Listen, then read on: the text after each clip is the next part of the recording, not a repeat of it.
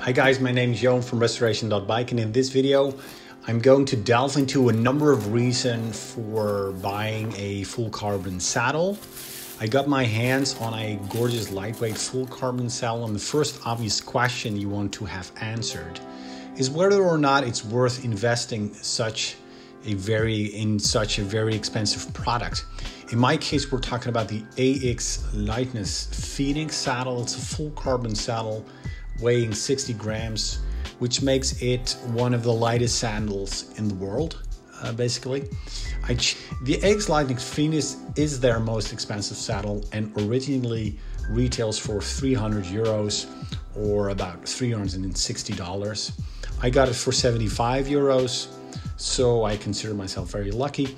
I bought this saddle mainly because of the bling factor, and I judged whether it was worth taking the risk of buying something that could turn out to be totally unusable, and decided to go for it. I read a review where the writer said that the obvious notion of having a carbon saddle because of the clearly visible carbon weave was a tad too much bling for his taste. I disagree, and I think it's a thing of beauty. And if you don't know any better, you might believe it's nothing but a cheap piece of hard plastic. But the fact that a mere 60 grams can hold an adult male body is an extraordinary feat of human engineering. So no, I don't need this saddle, but that's not the point. My old Sella Italia OCR compact road saddle weighed in at a respectable 326 grams, and the ax-lightness Phoenix full carbon saddle weighs 60 grams. That's more than 5 times lighter for a total weight reduction of 266 grams. That's a lot, and is a significant step you can make when you're reducing weight in all of the components with the goal of shaving kilos off your bicycle. But now that I got it, how does it stack up against the one it's going to replace? And before I answer that question, I want you to watch a clip from the following movie from a professional bike fitter. Saddle problems are less subjective than they're made out to be. We used to do saddle fitting in here. It's a waste of time. You know, even with a pressure mapping system, which I have, it's complete and utter waste of time, because I found most of the time you get someone would come in, saddle's 30mm too high, the bike's too big, they've got no support in the shoes don't fit them. All of these things have massive implications in the saddle. Lance Armstrong stated it's not about the bike. If you believe the person in the video, you can safely say with respect to saddle comfort, it's not about the saddle. And with that out of the way, I generally prefer a hard saddle, so soft padding does not move into areas I don't want it to perform pressure. And for a lot of people, this seems counterintuitive, resulting in a question like, isn't such a hard saddle uncomfortable? And it doesn't get any harder than full carbon saddles.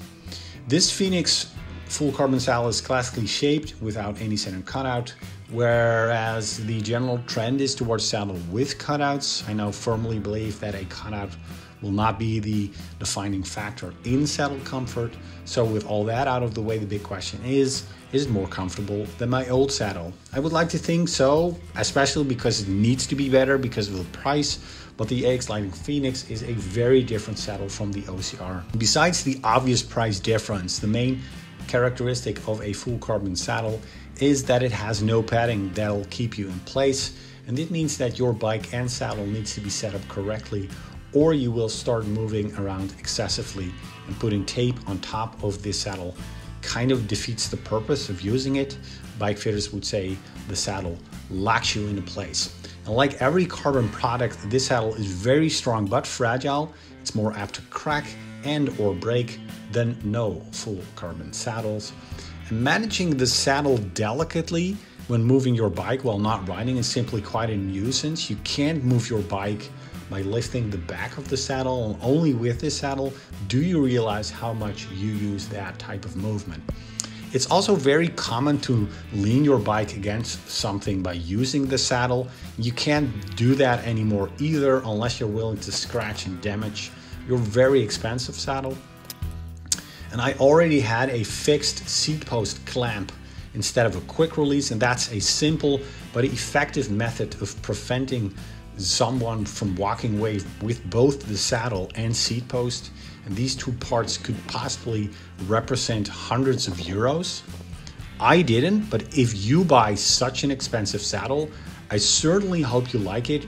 Brands like Schmolka offer the option to test ride a purchased saddle which basically you can send it back use and get a full refund. But even with such a guarantee, it's not the same thing as being able to really test ride several saddles, but it is an option you might want to take into consideration when you are looking for a full carbon saddle.